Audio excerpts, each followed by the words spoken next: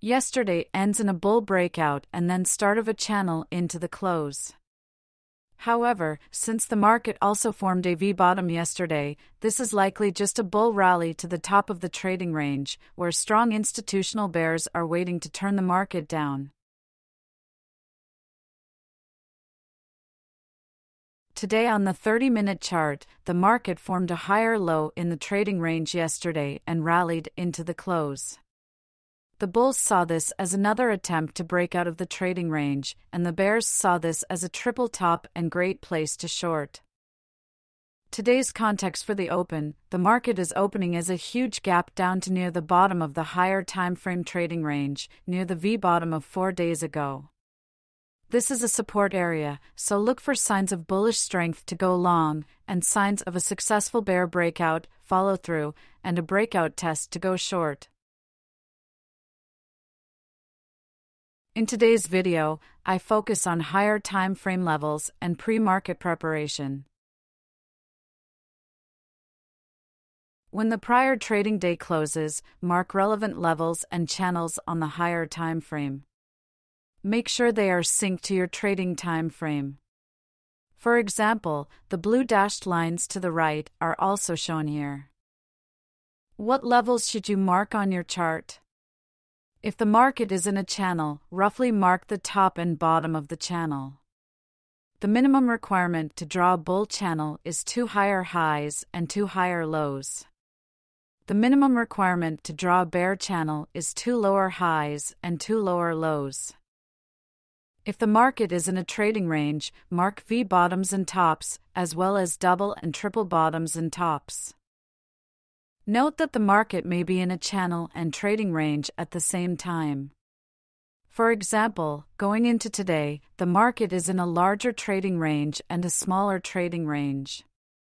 Mark all levels that you think are relevant, because they are great places to be looking for setups throughout the day. Over time, your ability to identify relevant levels will improve. The market opens at the bottom of the larger trading range on the higher time frame. We see early bullish strength from the support level. Bar 3 is a good signal bar to go long, so you can stop order above it. I did not, since my stop loss would be 12 points away. Note that you are not filled by the close of bar 4 anyway, which is an attempt by the bears to break through the bottom of the trading range. After bar 4, watch for signs of bearish follow-through on bar 5, since there may be a great opportunity to short soon. The bear breakout's follow-through is an engulfing bull body and a rejection of the bear case of a breakout below the trading range. This is the second sign of bullish strength at a support level. It's reasonable to go long above bull bar 5, though I did not because my stop would have to be 16 points away. You can also place a limit order at 50% of the bull body in case of a pullback, but even this order does not get filled on the next bar.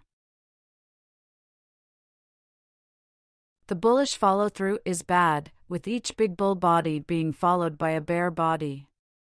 On the 5-minute chart, this is classic wedge behavior and suggests a bear correction is likely to happen soon. Bar 15 is a good signal bar short at the bottom of the trading range going into yesterday's close, and one of the levels we marked on the higher time frame. It's reasonable to stop order short below it, but the stop loss would have to be placed 12 points away, so I did not. Since this is not a second signal short, I did not place a limit order to short at 50% of bar 15's body, though bar 16 would not have filled it anyway. At all times, you have to be evaluating the bull case and the bear case.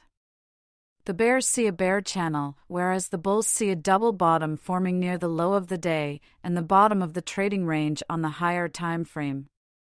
Whenever both cases are strong, you wait.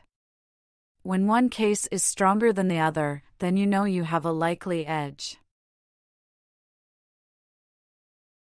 Bulls see great signal bars to go long near the bottom of the trading range and a double bottom with the low of the day. Bears see no break of the bear channel yet and can claim the bulls are not particularly strong. Both sides have great cases, so you should wait. Bar 44 is an attempt to break through the low of the day and a second attempt to break through the trading range on the higher time frame. Bar 45 is bad follow-through. The bear case for a breakout has been significantly damaged now, and the bull case for a lower low double bottom with the prior low of the day is strong. Stop order long above bar 45, or if the risk is too much, limit order at 50% of bar 45's body.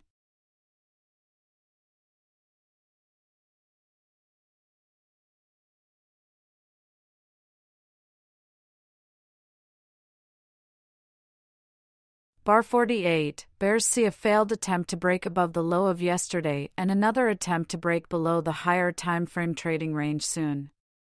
Bulls see an opportunity to fail another breakout below the range and create a double bottom with the prior failed bear breakout. Bar 52 is a great signal bar long after the bulls destroyed the bear case yet again. Stop order long above it or limit order long at 50% of its body. I will not mark the trade management here due to lack of space. There are more great stop order scalps within the trading range going into today's close, but I do not have room to mark them all. The market is awaiting the core PPI and unemployment claims reports tomorrow to decide on future direction.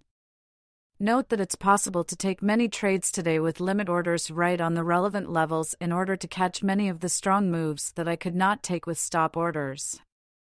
I will perhaps cover this in a future video.